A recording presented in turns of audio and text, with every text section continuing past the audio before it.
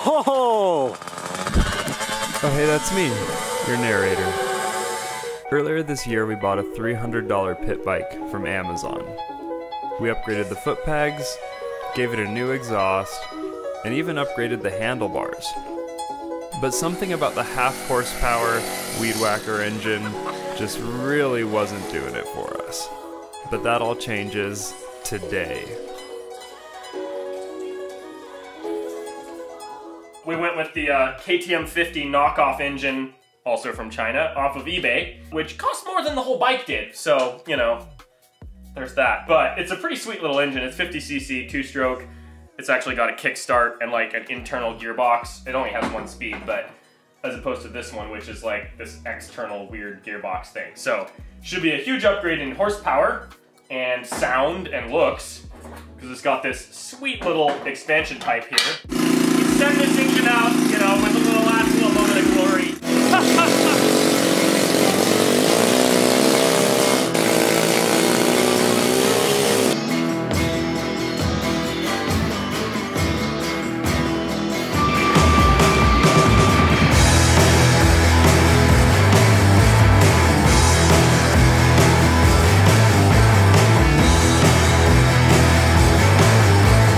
We got a new ornament for the tree just in time for Christmas, so we just gotta find a place to hang this up, you know, because it has no other uses. I mean, you said you could make you wanted to make a blender out of it. That would. But then we found out it has less horsepower than a blender.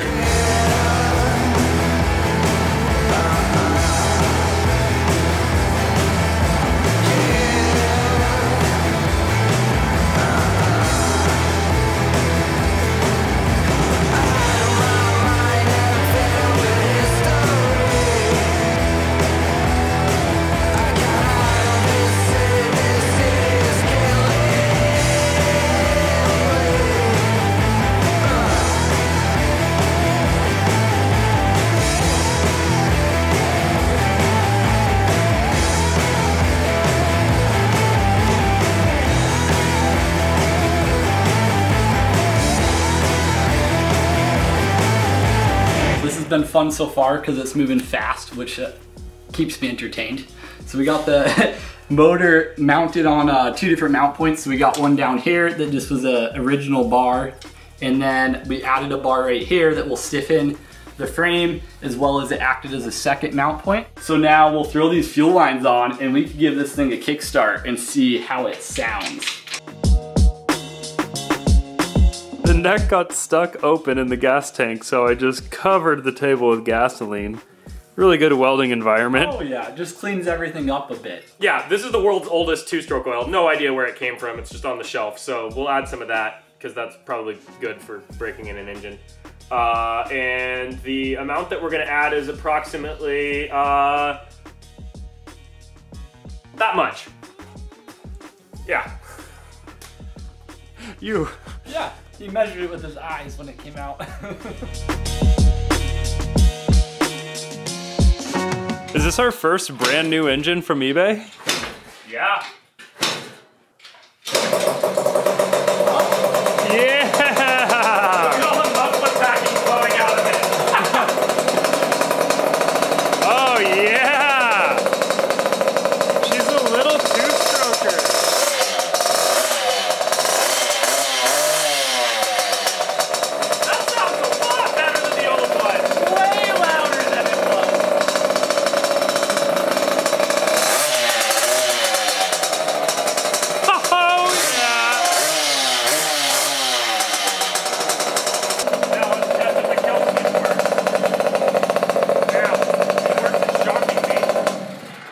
It shocked you? Yeah, because I was grounding through me. I was holding onto the foot peg and then But yeah, that works. Well, Sam, I think you just completed the world's fastest engine swap. What was that, an afternoon? Not even, right? We took a lunch, we went on the cop car. You know, when you got a really high bore engine, big bore engine, you got to get all the leverage to start it.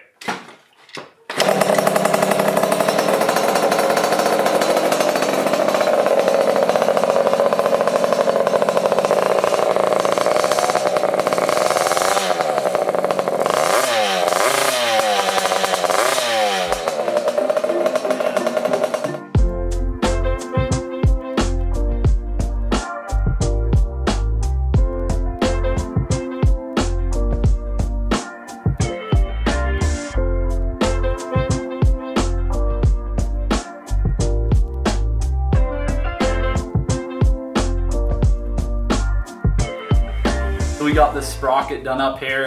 It's all welded in and faced nice and good. So we're gonna copy these bolt holes onto it and put it in. But before we do that, we're taking this tire off because we want to test this today. We won't be able to get the track on. It's super snowy. So we're gonna use some self-tappers and we're gonna stud the tire and take it for a spin and see how those do.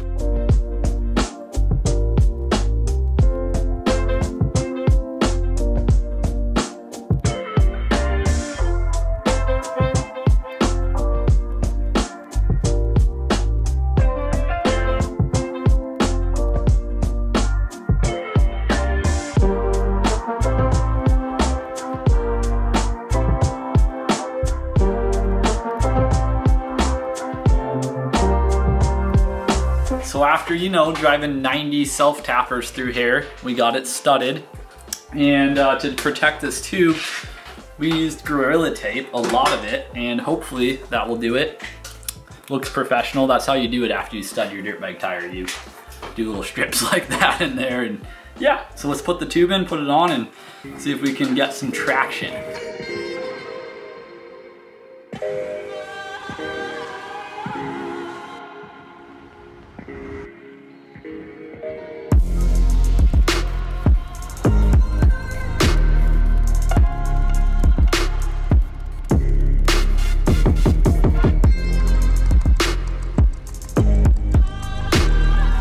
Hello there. What we got here is a 2-stroke conversion with some studs ready for a rip. Have you ever ridden a 2-stroke before? No, I have not. And I'm honestly more excited than I was with the cop car, I think. This is gonna be sweet.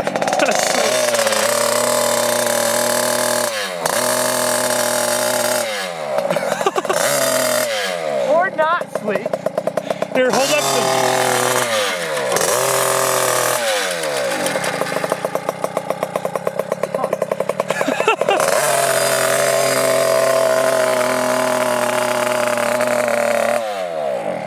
It didn't like the air filter or the t-shirt, but we're just doing an open tube that's generally not pointed right at the tire. We'll see.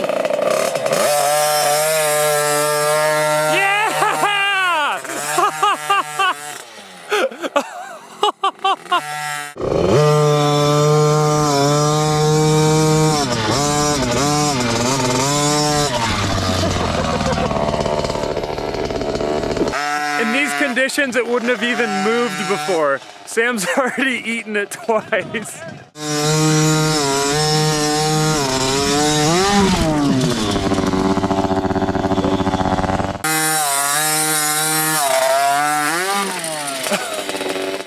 Watch your leg with those. It's a rowdy machine on the snow. It's got definitely 5 times the more power for sure.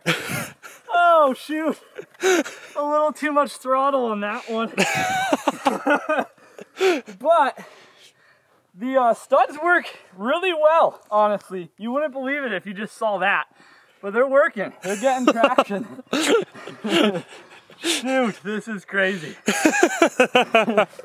I'm not the pro dirt bike rider, so maybe we should let Edwin have a rip at this one. I'll give it a go. I think we should put some air in the tire though. Holy shoot. That is, yeah, huge increase in power, big increase in fun, and it's gonna move a track. I think that's gonna happen this week, hopefully. So let's put a little more air in the tire and then see what Edwin could do on this thing. What's the damage? So we got the tire off the wheel, which is good, and we just barely clipped my pants, which my wife's is gonna love this clip here. So, hi babe, ripped my pants. It went good other than we got the tire off the wheel here, and we just spun the tube a little bit, didn't have enough air in the tire, so I'm gonna pop that back on, and we should be good. It didn't pop the tube, so nothing too bad. Not really that much damage. We'll do some serious sending tomorrow. Oh yeah. We were able to patch the tire last night, put that tube back in. We got some spare tubes. Now we got daylight, it's running good. And I got boots, So, you know, I'm a little bit more confident than the tennis shoes last night. So we're just gonna really have some fun. And Ed says if he's feeling confident, he's gonna jump off of this. So let's do it. Let's take a ride and see what happens.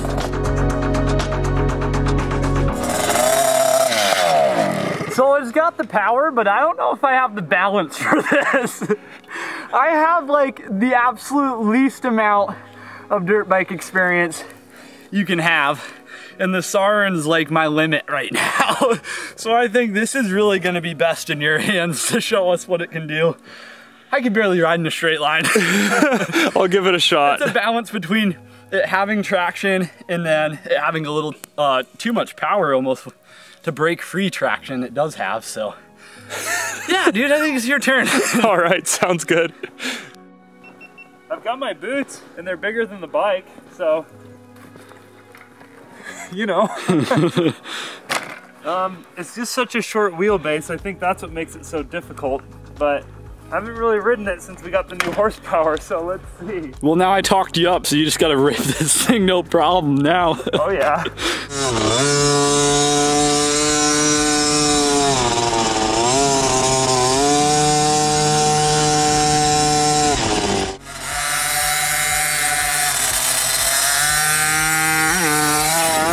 Oh!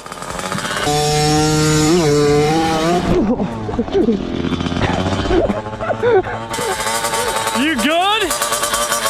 Oh yeah. Are you okay? Yeah, you just have traction until you don't. Let me see your face, dude. We're losing body pieces. You got so much snow packed in that helmet, dude. So cool. You were really going quick, but somewhere in this area it seemed like to go really bad for you. Is that a snowplow or is that my body? This is your body right here. Oh man. He went down like right here, and there's where the bike ended. I was going so fast I caught air and flew over the handlebars before I hit the ground. Oh, I can't wait to see that clip. If only that was slow-mo.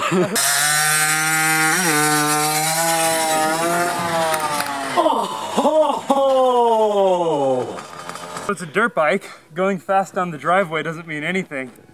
So we're gonna try to do this hill climb.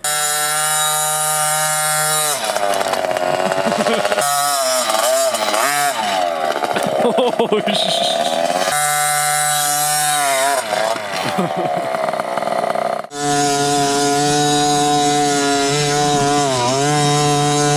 I was practicing. Here's the secret. You do a like 95-degree squat, put your knees in so you can move the handlebars more, like this.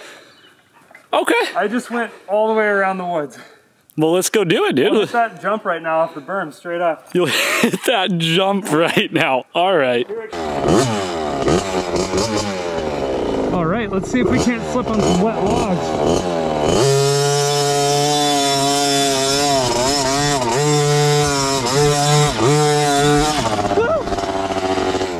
It's got wheelie power now.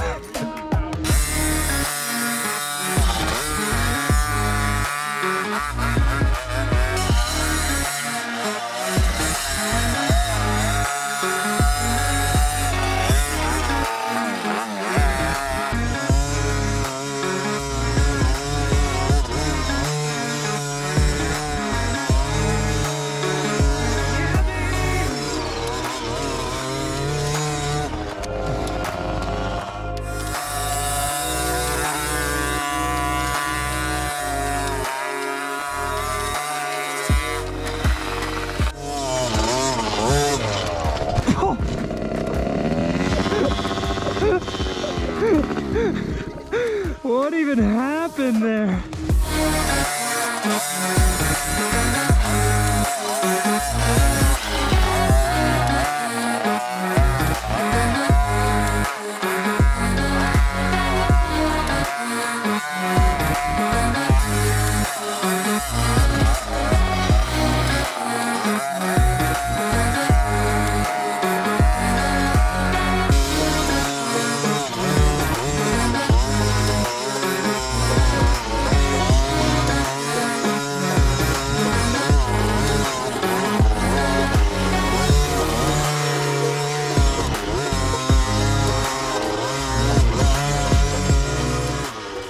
So the next step, obviously this isn't the best time of year to test out a dirt bike.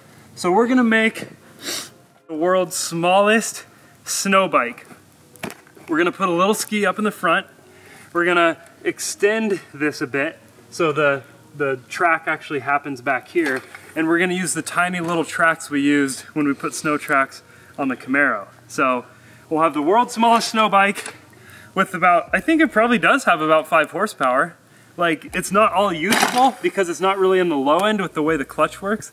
This is probably made for like a 70-pound rider, not a 170-pound.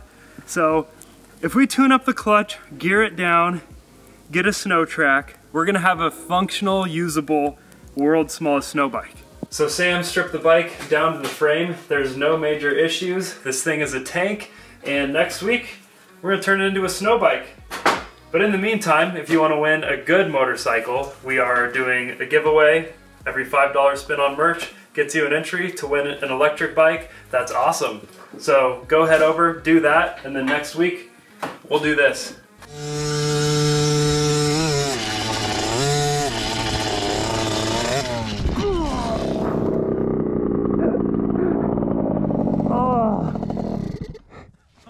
I got tackled by a football player on that one. Oh my god. Oh, shit. You just like have so much confidence and it feels so good and fun, and then you just get slammed. Ugh. This thing's tough though.